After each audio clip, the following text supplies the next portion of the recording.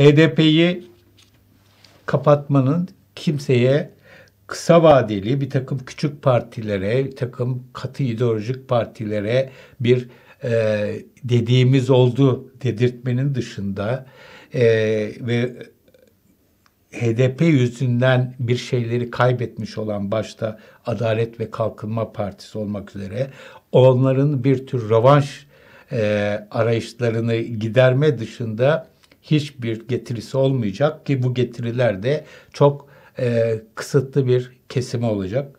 Ama böyle bir kapatma birincisi hiçbir işe yaramayacak. Daha önceki örnekleri verdim. Hiçbirisinde bir işe yaramadı.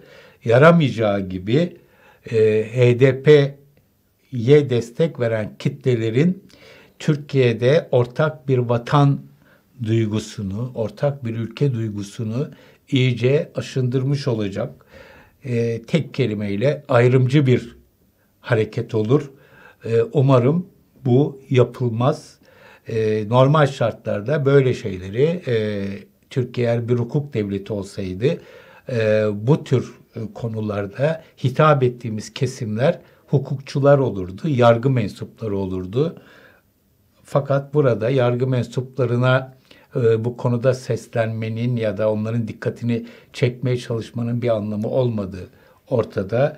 Umarım kendileri de daha önce benzer şeyleri çok yaşamış olan ve bunların da hiçbir işe yaramadığını en iyi bilenlerden olan Adalet ve Kalkınma Partisi'nin başta Erdoğan olmak üzere yöneticileri Türkiye'nin bir kere daha bu hatayı yapmasına izin vermezler.